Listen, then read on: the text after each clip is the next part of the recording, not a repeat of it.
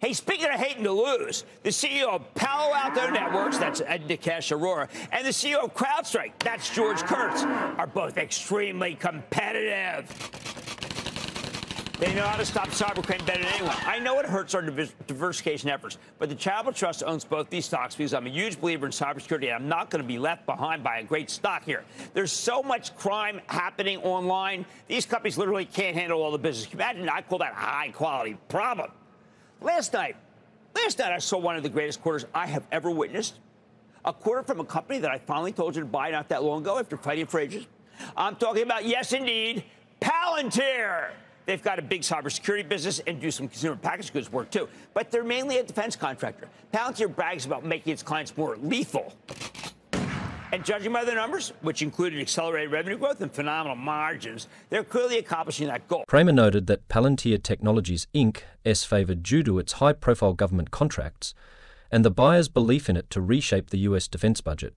How strong were these results at Palantir? I'm going to quote CEO Alex Karp, who is immutable, indomitable. I don't know, one of those is. Quote, given how strong our results are, I almost feel that we should just go home, end quote. Now, there's a guy who's got bravado. All right, anyway, I like the bipartisan nature of not spending as much on defense hardware and training and instead relying on Alex and friends to get it right for you, and that's what they're doing. This one's a real crowd favorite, by the way. It's now up 198% for the year, and I bet it keeps running, regardless of who takes the White House. Congrats to Alex and friends. Next up, everyone wants some environmental play that can work with either party, right? Good luck finding one. While both companies have recorded significant gains in 2024, driven by their positioning in the AI space, Cramer credits Musk for driving the recent momentum in Palantir shares. I share stock market's latest news, data, and important information on my Telegram channel.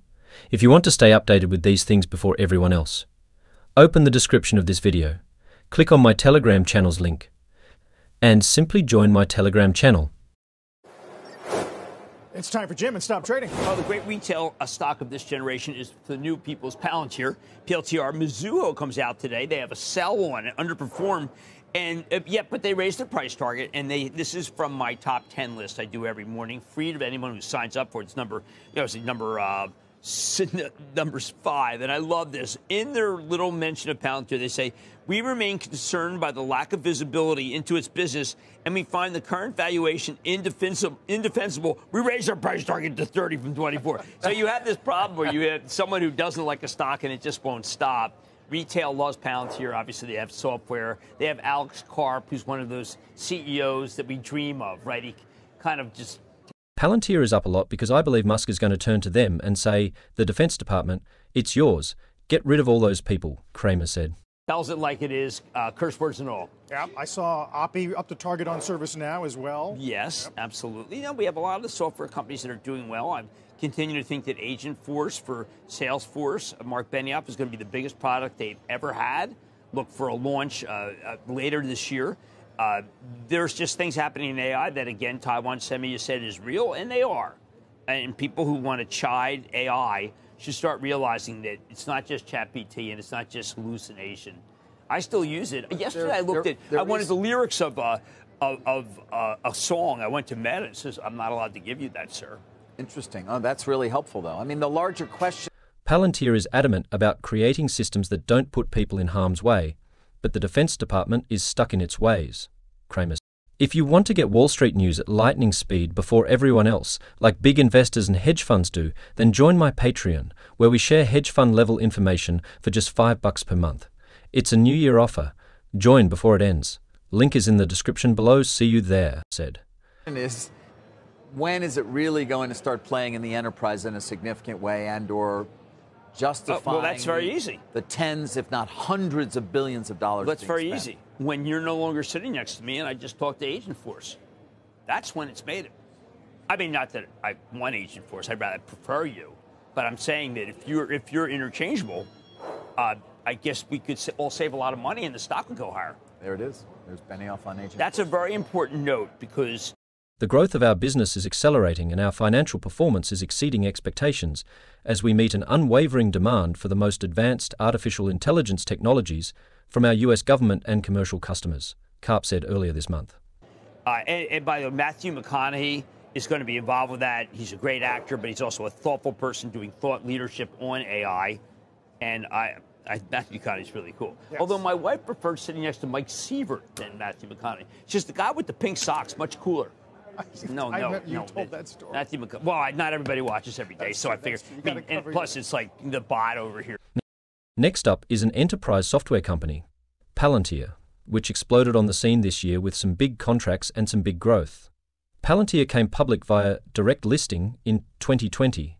It kind of hung out doing nothing until its sales finally took off, and then, man, this thing was just a rocket ship. Palantir is the brains behind much of the military that we don't know about, is a developer of advanced software platforms, and is known for its work with government agencies. Earlier in the year, it secured a $480 million contract with the US Department of Defense to develop the Maven Smart System, set to be completed by 2029. In November, it also partnered with Anthropic and AWS to offer US agencies access to Claude AI models, enhancing data processing and decision-making capabilities. More recently, on December 9, the company expanded its contract with the US Special Operations Command, SOCOM, with a one-year, $36.8 million deal to support the Mission Command System, MCS, and enhance technology for US Special Operations Forces globally. The deal includes deploying AI capabilities and fast-tracking software deployment using Palantir's Ontology software development kit. Additionally, on December 6th, Palantir announced that the company and Anduril Industries are launching a consortium to help the US lead in artificial intelligence, focusing on developing infrastructure to transform AI advancements into next-generation military and security capabilities. The partnership aims to address two main challenges: data readiness and processing data at scale. To tackle the latter, they will use Palantir's AI platform, AIP, for cloud-based data management and AI development, meeting both commercial and national security needs. I have started a new YouTube channel by the name of Wall Street Detective, where I will post secret and exclusive updates of Wall Street. Subscribe now to stay up to date. Link is in the description below. Next up is an enterprise software company, Palantir, which exploded on the scene this year with some big contracts and some big growth. Palantir came public via direct listing in 2020. It kind of hung out doing nothing until its sales finally took off, and then, man, this thing was just a rocket ship. Palantir is the brains behind much of the military that we don't know about. They are really the center of the brains machines. They've been rallying against the big five military defense contractors. They don't like that gang. They think it frustrates everybody else. The firm uses advanced data analysis and artificial intelligence to help the Pentagon see patterns, process data. Again, though, I think Palantir is loved because it's trying to upend the Defense Department, potentially saving tens of billions of dollars and saving the lives of those who might be on the front line, such as precious pilots in very expensive jets. Buyers think that Palantir will reinvent our entire defense budget, which is entirely possible, because these guys are tight with President-elect Trump. Palantir is a developer of advanced software platforms and is known for its work with government agencies. Earlier in the year, it secured a $480 million contract with the US Department of Defense to develop the Maven Smart System, set to be completed by 2029. In November, it also partnered with Anthropic and AWS to offer US agencies access to Claude AI models, enhancing data processing and decision-making capabilities. More recently, on December 9, the company expanded its contract with the US Special Operations Command, SOCOM, with a one-year, $36.8 million deal to support the Mission Command System, MCS, and enhance technology for US Special Operations Forces globally. The deal includes deploying AI capabilities in fast-tracking software deployment using Palantir's Ontology software development kit. What to know? Palantir, which rallied nearly 50% over just the past month, may be the only stock outshining Nvidia Corp. President-elect Donald Trump recently announced plans to nominate Musk and Vivek Ramaswamy to a new Department of Government Efficiency, DOGE, in an effort to curtail government spending. Cramer suggested that DOGE could turn to Palantir for help cutting defense budget spending. He noted that most people don't realize that some government departments could be cut back substantially. The Tesla CEO could look to Palantir to modernize the Defense Department and reduce reliance on outdated methods of warfare. And yet, see also, Musk, Ramaswamy should target transdignity in budget cuts. Short report says, target ime la nefer for why it matters. Cramer's take underscores how influential Musk is expected to be under the incoming Trump administration. It's worth noting that DOGE wouldn't actually be able to cut federal spending since it isn't a real government department and would need to be created with congressional approval, and Congress authorizes all federal spending, including to the Defense Department. They like big things, big expensive programs. Alex Karp is not like that, Cramer said, referring to Palantir's CEO. Palantir has the next generation of how we're going to do cyber warfare, and the idea of just hardware that is constantly over budget is the kind of thing that I think Musk is really after. Stand still. Palantir shares ripped higher at the beginning of November after the company reported strong quarterly results driven by unrelenting AI demand. Revenue jumped 30% year over year, and customer count climbed 39% on continued strength in the US.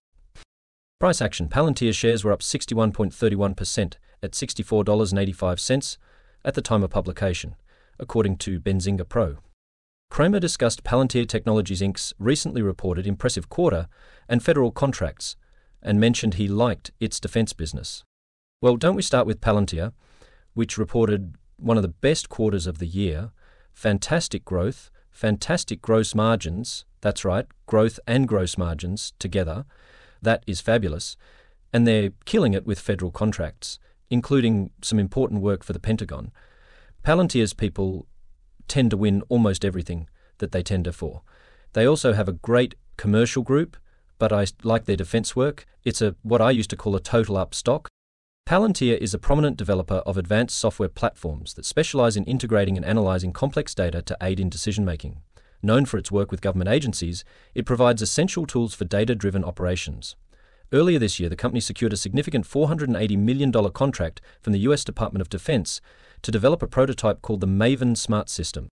This contract, expected to be completed by May 2029, marks a further deepening of the company's relationship with the Pentagon, following a sole bid solicitation from the Defense Department. Additionally, we talked about the company's third-quarter earnings report in our article, Jim Cramer's Best Performers List, Top 10 Stocks. Here is an excerpt from the piece. Palantir saw particularly strong growth within its government business.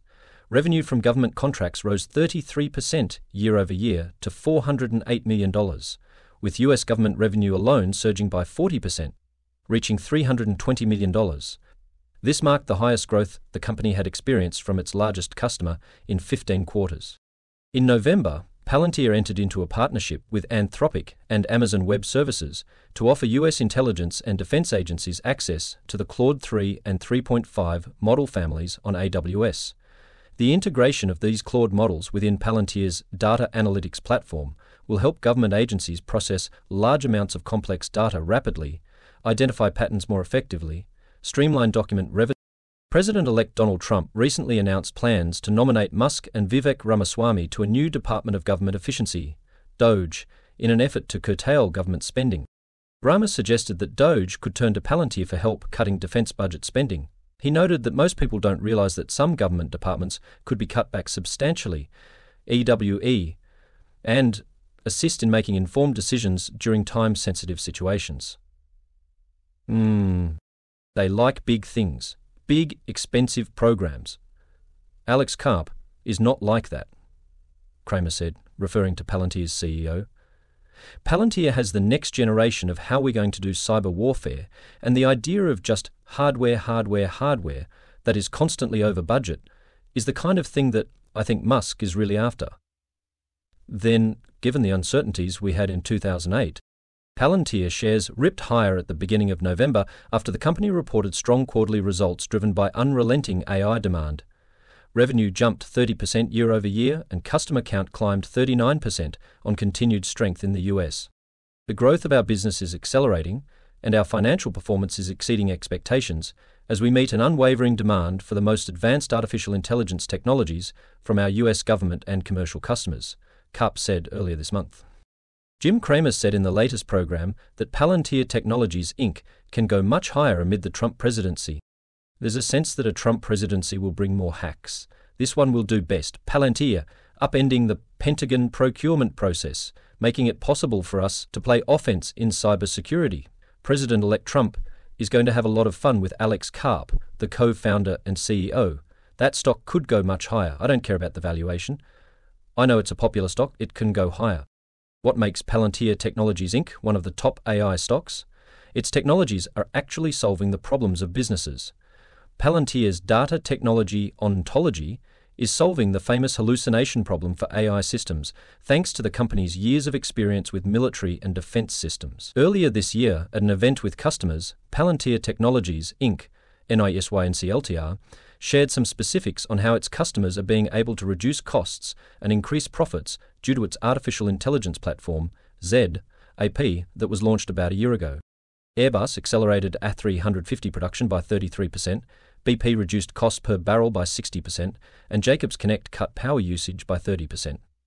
Panasonic decreased waste by 12%, ESI Group sped up ERP harmonization by 70%, and PG&E reduced transformer ignitions by 65%.